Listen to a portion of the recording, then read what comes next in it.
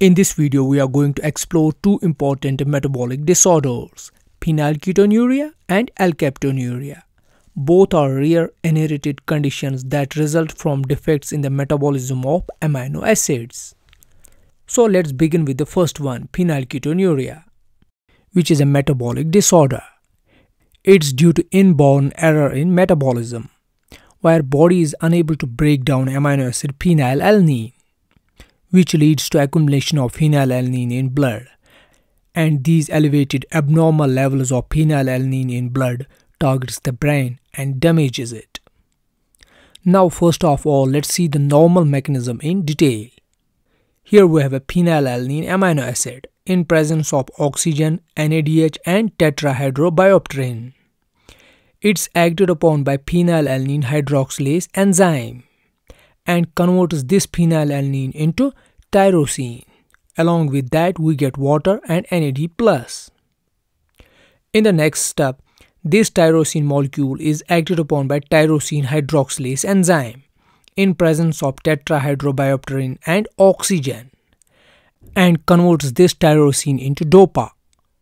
Then this dopa is acted upon by dopa decarboxylase enzyme and we get the dopamine shown in the diagram. Now on this dopamine, the dopa beta hydroxylase acts and converts it into norepinephrine. And in the last step, we see phenylethanolamine and methyltransferase enzyme acts on norepinephrine in presence of S-adenosylmethionine and converts it into epinephrine. So we see this is the basic normal metabolism of phenylalanine amino acid.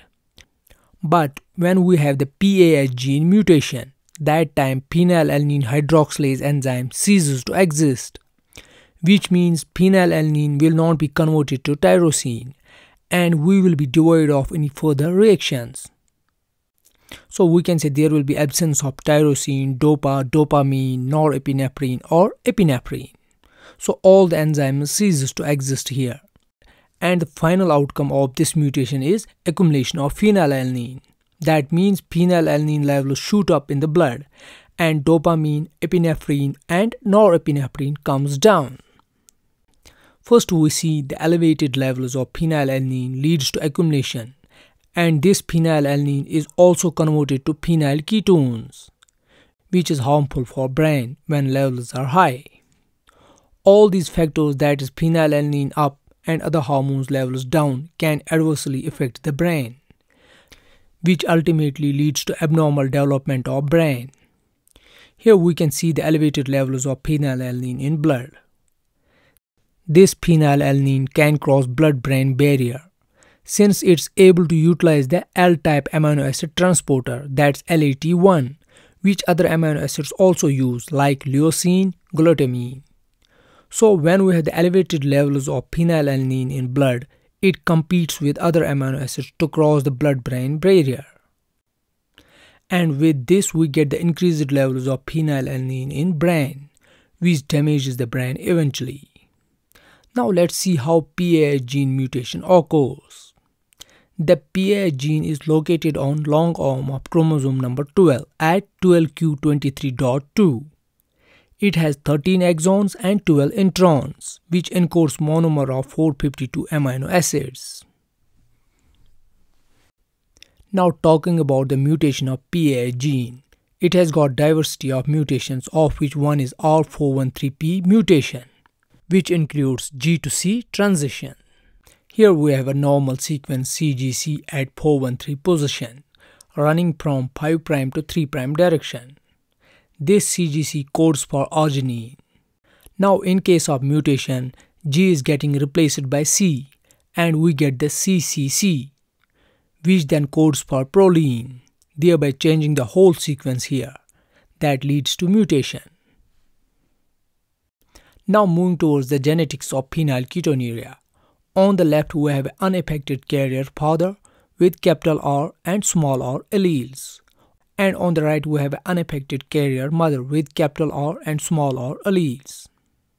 Here in this diagram, these form as the separate alleles.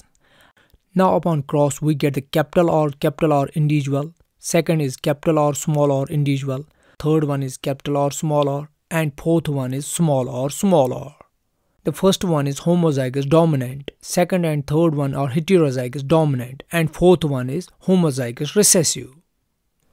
So we see the first one is unaffected, second and third ones are carriers like their parents, and fourth one is affected since both the alleles are recessive in nature.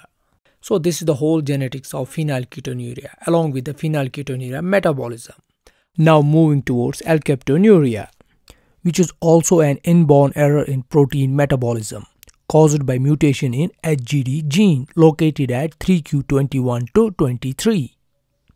This HGD gene drives the synthesis of enzyme homogentisate 1,2-dioxygenase enzyme, which is crucial for protein metabolism.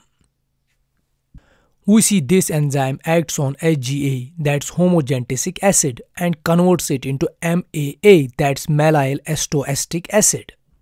But when we have the mutation in HGD gene, that time we are not making this enzyme, and homogentisic acid is not getting converted into mallyl acetoacetic acid.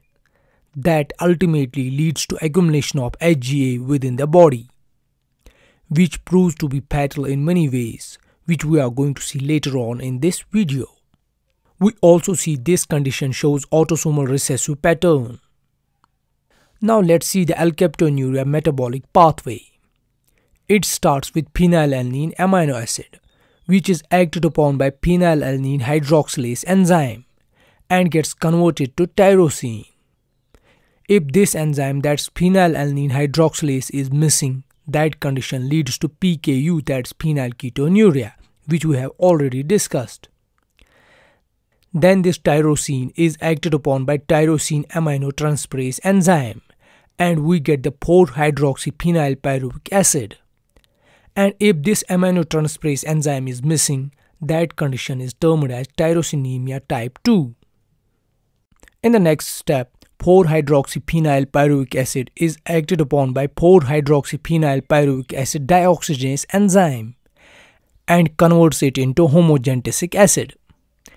If this 4-hydroxyphenylpyruvic acid dioxygenase enzyme is missing, that leads to tyrosinemia type 3. Now we see this homogentisic acid is acted upon by homogentisate 1,2-dioxygenase enzyme and converts it into 4-mallyl acetoacetic acid. And if this HGD enzyme is missing, that condition is termed as alkaptonuria. Now let's keep this condition as such. Further, let's say all the enzymes are working properly. So from here, that's 4-mallyl acetoacetic acid is converted to 4-fumaryl acetoacetic acid by the action of isomerase enzyme. And then this is further converted to fumaric acid and acetoacetic acid by the action of hydrolase enzyme. And we also see the branching of this pathway, that's 4-mallyl acetoacetic acid plus 4-fumaryl acetoacetic acid gives us succinyl acetoacetic acid. And later this is converted to succinyl acetone. So this is the whole metabolism of phenylalanine amino acid. And within these reactions, we are going to see how the alkaptonuria occurs. The blockage is here. The HGD gene is missing and we do not get the further reactions. So the pathway ceases from here. But when we get the accumulation of homogentisic acid, it is acted upon by HGA polyphenol oxidase enzyme. And this is kind of an auto-oxidation reaction. And this homogentisic acid is converted into benzoquinone acetate. Now from here the polymerization starts. We see the benzoquinone acetate is polymerized into alkaptone, which is an ochronotic pigment. We see this alkaptone is dark pigment from which the alkaptonuria gets its name. The alkaptone is deposited into ear cartilage, ocular tissues and in collagen. The deposition of this alkaptone in the various tissues is termed as ochronosis. And then we move on to the symptoms. First of all, the urine becomes black when exposed to air, shown in the diagram. And we see the ochronosis of certain tissues, like black spots in the sclera of eye, shown in the diagram. We see the discolored ear and dark earwax, and blue-black specular discoloration of skin. Then there is osteoarthritis of spine, hips, shoulders and knees. And finally, we see the kidney, prostate and bladder stones due to HGA accumulation. Now let's see its diagnosis. The first important traditional test is that we keep the urine standing, and if the urine turns black or dark, it's positive for Alkaptonuria. Second is the perichloride test. If the perichloride is added to the urine, it will turn the urine black in the people with this condition. Third one is skin test. We see a skin biopsy can be used to diagnose Alkaptonuria by revealing yellowish brown pigmented bodies in the dermis. We see in this picture the banana-shaped yellow-brown deposits in the dermis are a classical histological finding in the skin of Alkaptonuria, also known as endogenous ochronosis. Fourth one is gas chromatography mass spectrometry, that is GCMS analysis.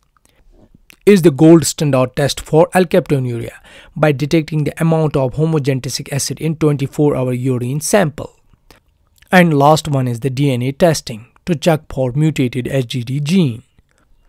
So this is what Alkaptonuria is and its metabolism. I hope you like the video. If you like it, give it a thumbs up. Do consider supporting my work on Patreon or YouTube and make sure to subscribe to this channel. Thanks.